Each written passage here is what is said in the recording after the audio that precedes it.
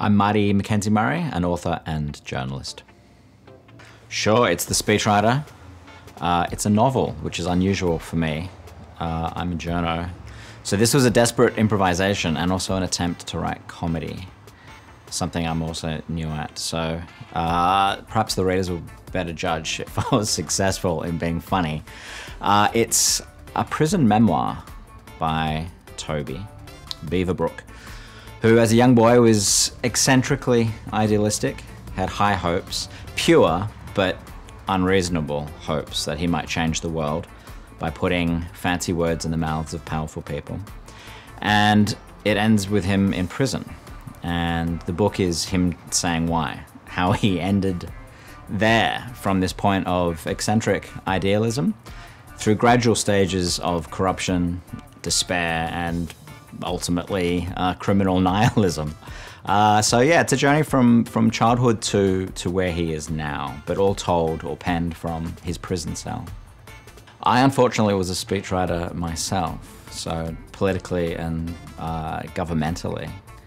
Beginning in Western Australia, I was a young or junior speechwriter for a premier, and then moved to Canberra for 3 years, where I was principally a speechwriter.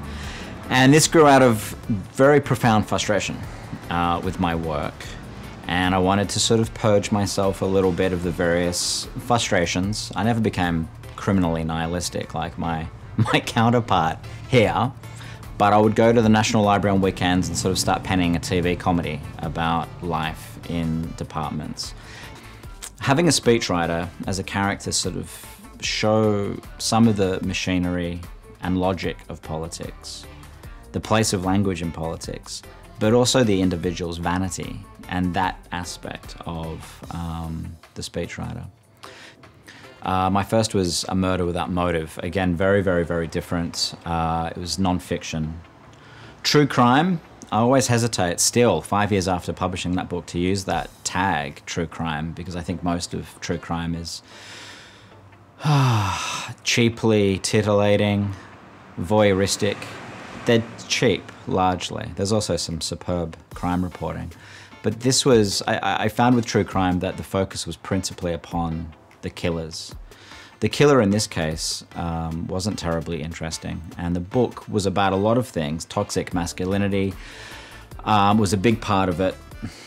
My upbringing was a part of it, but the book's heart was the parents of the murder victim.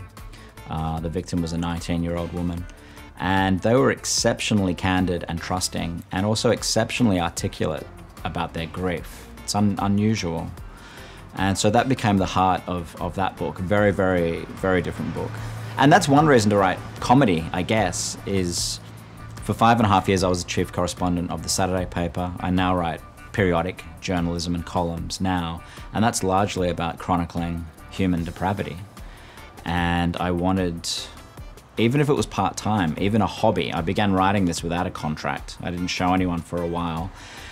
Just on the side to sort of think about comedy, to research comedy, and to attempt comedy was something of a relief for me. Big question.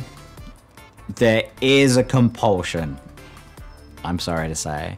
In this instance though, it's often very specific.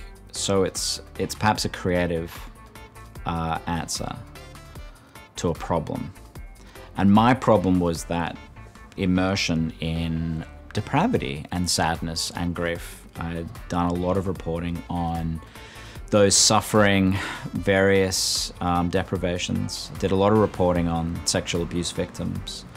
So this book was really an attempt, perhaps vain, to see if I could do something different, and also to treat myself to some sort of escape from that after many, many, many years. As with my first book, why I wrote it was curiosity, and that's probably a large answer to much of my writing about why I do it. It's to find out why something is, journalistically. During the big lockdown, writing was difficult. I had a young child, still do, but was one at the start of the pandemic. In fact, her first birthday kind of coincided with police patrolling supermarkets. So it was something done in the evenings. The book writing was done in the evenings, so it's still a few hours away. And I found with Melburnian friends during the lockdown, one of two things happened. This is a bit of a generalization, but one of two things happened. Fell into a funk of despair and became very unproductive. Or, and I've met a few people like this, and I was one of them, became maniacally productive.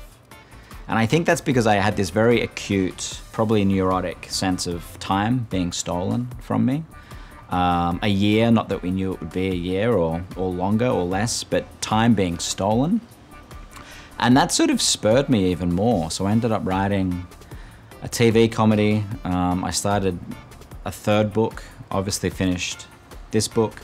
And then there was my usual journalism. In fact, for a while I was writing political speeches there in that year.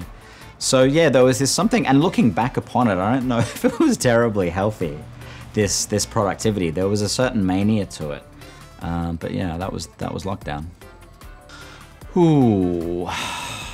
I didn't read this in 2020, but I thought about it a lot and still do. There are a few books that keep coming back to me. So in the context of writing comedy, I thought a lot about Paul Beatty's The Sellout. And he became the first American to win the Booker just a few years ago. It's extraordinary, extraordinary satire. But what I principally think about is not so much the themes, but the effervescence of the sentences. On a sentence level, he is just extraordinary. These are fizzy, extraordinary sentences, the power, the propulsion of it. And it's a book largely without plot, and it doesn't much matter because the riffs are so extraordinarily funny. And unusually for a satire, it is funny. I think a lot of satires are too dry or wry or clever and a little self-regarding in their wit, but very few are very funny. And The Sellout is one of them. And I thought about it a lot. It's intimidating though to think about it, and I can't hold my book up to it. I mean, that is a very, very high bar, but I thought about that book a lot. My tastes weren't terribly sophisticated for a long time.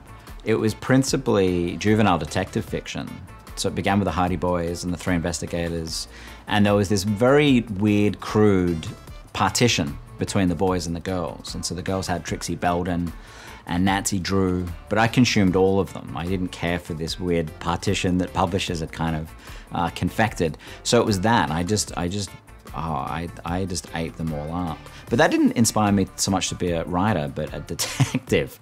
And so at I think the age of 10, I set up a little detective agency in the hope that frustrated police officers would need some leads and come my way. Of course, that didn't happen. But yeah, it was juvenile detective fiction, a lot. And what else? I saw it on the bookshelf the other day, and I remember loving Roald Dahl's two memoirs, Boy and Going Solo. I was very fond of as a kid as well. First thing I ever wrote. There was a poem published in the school's newsletter called The Vulture. And I was writing at a young age, and then high school became an extremely fallow period where no books were read, very few sentences were written. I was concerned about sport and music, and that's about it. But in primary school, yeah, I was writing my own little books, a lot of poetry, very, very earnest stuff about opium importation and acid rain and climate change and the decimation of whales. All of these big, particularly the triads, the menacing, yeah, my lord, this precocious but in retrospectively kind of weird and pathetic concern for things that I never really understood. But I would write poetry about these things. Well, what's next? I've just signed a contract for a biography of Daniel Andrews. So very, well, I was going to say very different. It's not going to be comedy, but I guess it continues the theme of politics. And I've been working on a script, which is comedy, of animals in therapy. So animals that present to a human therapist who is blundering and increasingly realizes he's completely out of his depth, and as a human is somehow involved or complicit in their suffering. So a redback spider who is haunted by all the lovers she's had to eat. a cat who's terrified of her curiosity. Curiosity has killed her brother, which a coroner's report has confirmed. So she's wondering whether or not to have this barren intellectual life at the risk of, or she can be curious and suffer the consequences. So there's various animals that kind of submit themselves to this therapist. So I'm working on that as well. You're welcome.